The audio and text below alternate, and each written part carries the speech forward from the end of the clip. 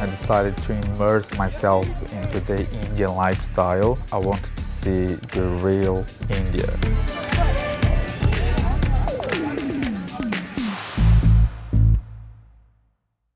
My name is Rodrigo Alves. I'm 34 years old.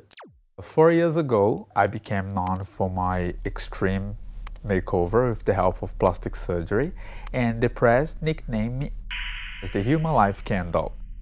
Plastic surgery veteran Rodrigo Alves is known for his fast-paced and luxurious lifestyle.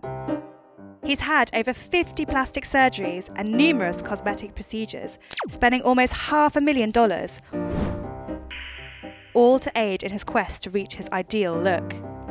My life involves a lot of cameras, filming, makeup, and on my time off, I have been able to travel and to explore amazing destinations here and get to know the people and learn what India is really about. My trip started in Delhi. From Delhi, I traveled to Agra, where Taj Mahal is. After Agra, I traveled to Jaipur, and I have been having one of the most amazing experiences of my life. It is my very last day here in India, and I would like to do some extra exploring. I'm just going to be going to places that I have missed. Just need to do a few photos, few selfies. I think that my hair looks good now.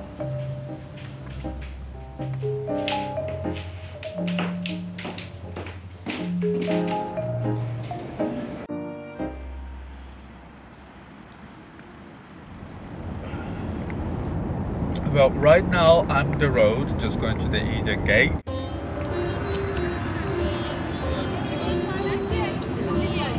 Right here in front of me, that's the Indian gate.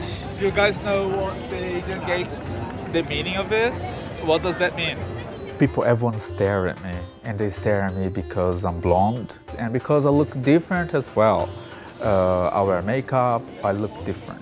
And very different. Well, in fact, I look different anywhere I go. And I guess there's everywhere I go. But here in India is quite overwhelming. Do you know the history of it? Do you know the meaning of the Indian gate? I would like to find someone that actually knows the meaning of the Indian gate. Anybody knows better the meaning of the Indian gate? The history? Right.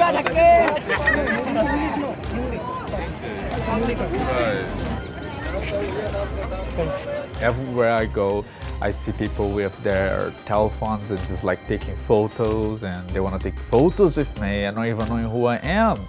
Right. So I'm ready to carry on.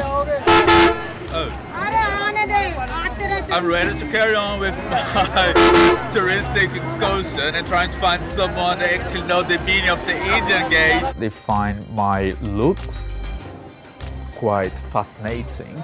I don't know if they think that I'm beautiful or not.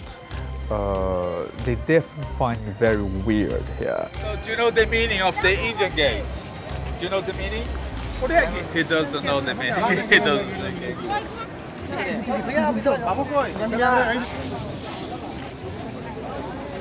It's been wonderful being here. Lots of people. Bye bye everyone. Bye bye. Have you all a good day. Namaste. Namaste.